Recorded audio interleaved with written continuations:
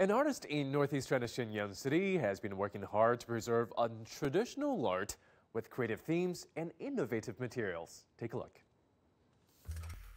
Kan Dawei is a feather painting artist. He has inherited the traditional technique and craftsmanship from his father and grandfather.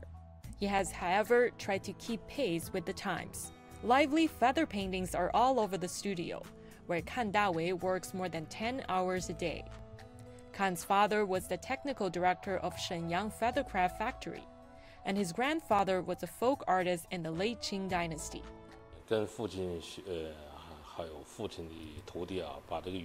I fell in love with feather paintings after learning it from my father and his trainees. The half-relief effect in feather paintings is so realistic, it feels like you can walk into them.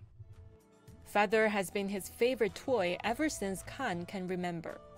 Feather painting for the Kan family is not only an art born from love, but also an inheritance that needs to be preserved, but lost its popularity among artists in Shenyang. But Kan established his own studio in 1994 at the age of 25 with his father's support, and has been working to promote the traditional art form since then. His creative designs can be seen on plates, fans, and even log sculptures. Kan also uses internet and online platforms to revive the traditional craft and introduce it to the younger generation. His persistence and perseverance helped feather painting become Shenyang's intangible cultural heritage.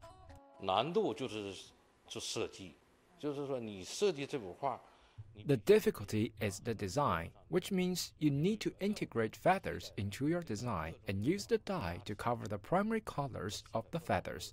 Feathers from different types of birds have very rich colors. But despite that, Kan is always looking for ways to keep the original colors of the feathers, so that the works can be more durable. He also mixes and matches new colors to make his creations more colorful.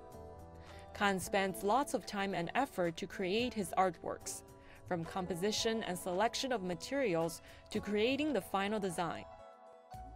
Shen Li, CGTN.